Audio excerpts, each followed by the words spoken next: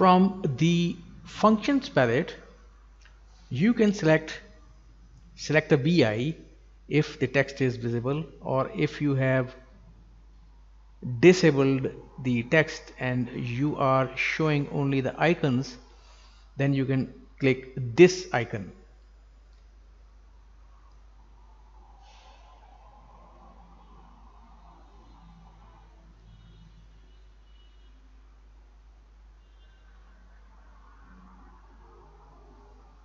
So select a VI.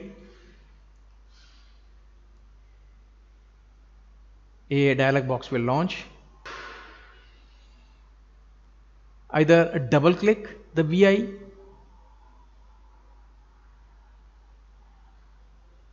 to place it on the block diagram,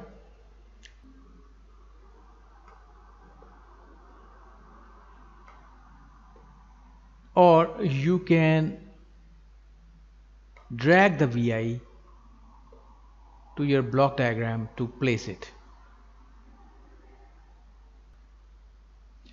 Use the same technique for custom controls, type definitions, and global variables. Also, you can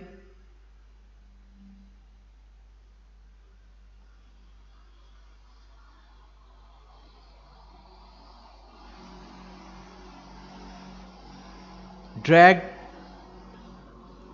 pictures from Windows Explorer to your block diagram or your front panel. Also, if you have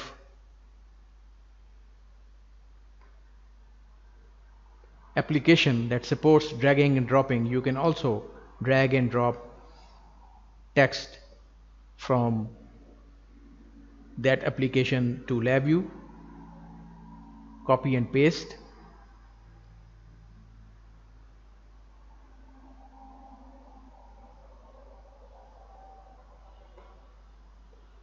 to block diagram or front panel.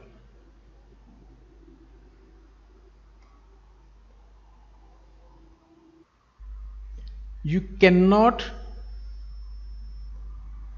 release the object until LabVIEW highlights the destination, as you can see from the highlighted block diagram. But you can cancel it by pressing escape. You can also drag and drop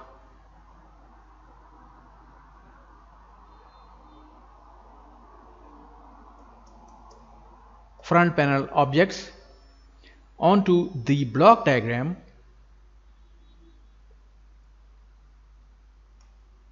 and they appear as constants.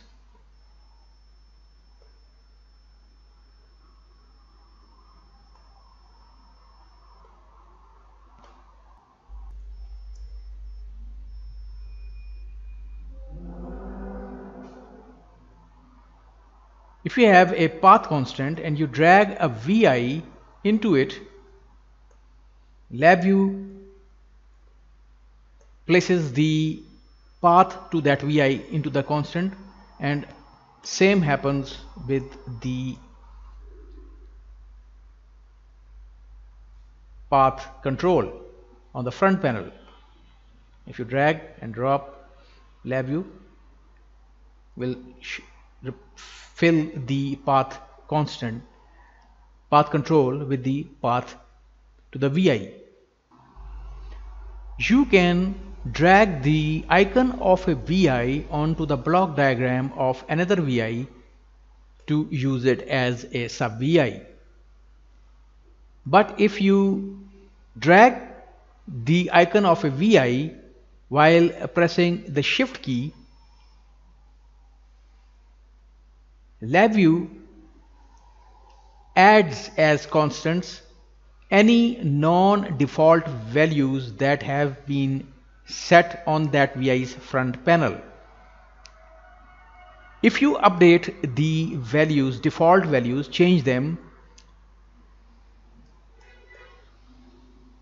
and you redrag the VI while pressing shift key, onto the block diagram of another VI and release it there. LabVIEW updates, changes the value back to their default values coming from the original VI. If your VI has controls, you have changed them to controls, and even if you change the default values, if now you drag the subVIs icon while pressing shift key onto the main VI's block diagram, then what LabVIEW does is that it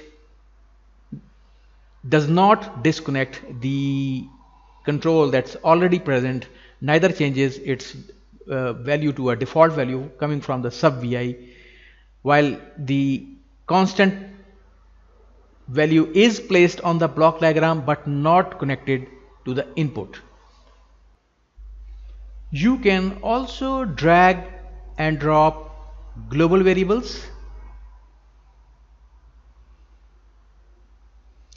and custom controls onto the block diagram and the front panel.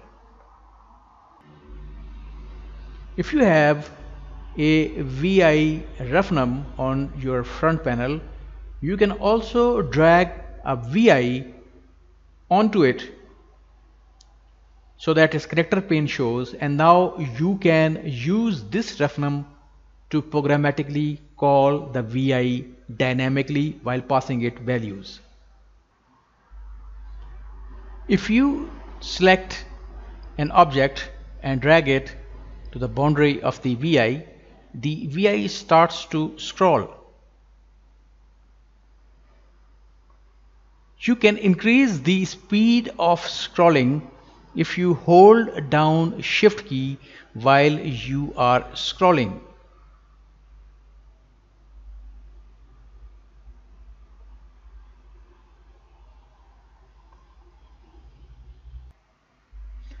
Not only can you drag the names of VIs onto the path control and constants to fill them up, you can also drag and drop the names files onto the path controls and path constants to any window VI, and the same rule applies. The path is filled automatically inside that constant or control.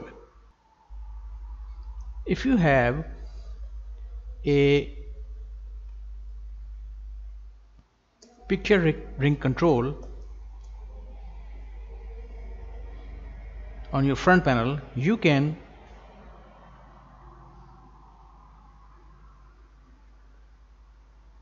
drag a graphic from Windows Explorer into it, as well as on the front panel and on the block diagram as well. And you can also do the same with the